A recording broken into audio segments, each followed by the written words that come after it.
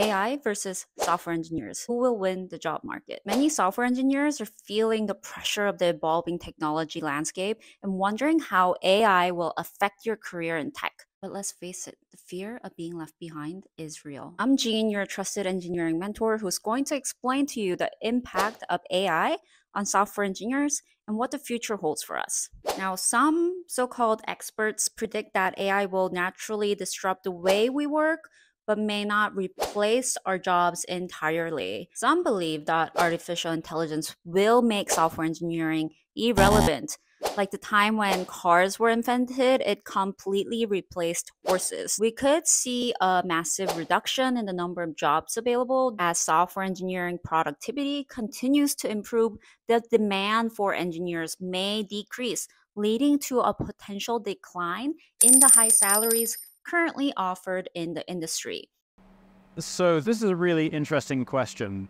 Will AI make software engineering irrelevant? And I want to make the distinction between software development and software engineering, where development, in my mind at least, is taking things that already exist and tying them together. Very, very basic, it might be making an interface or making a website. And a lot of that's already been made irrelevant by out-of-the-box packages like Wix. On the other side, you have software engineering, which is building something new, using science and mathematics to push the boundaries of computer science. So I suppose I'd go development, software engineering, and computer science in terms of complexity.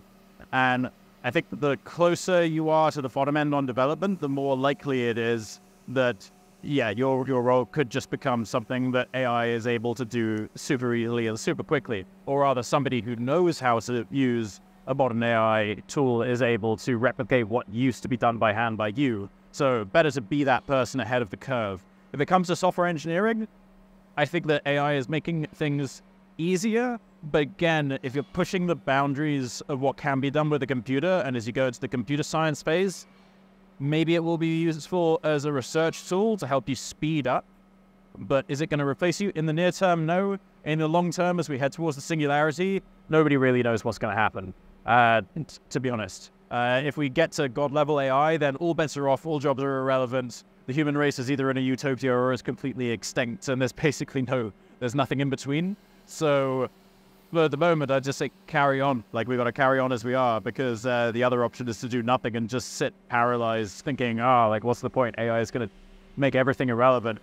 No, I think that we've got a lot longer than perhaps people realize before it's able to make everybody irrelevant.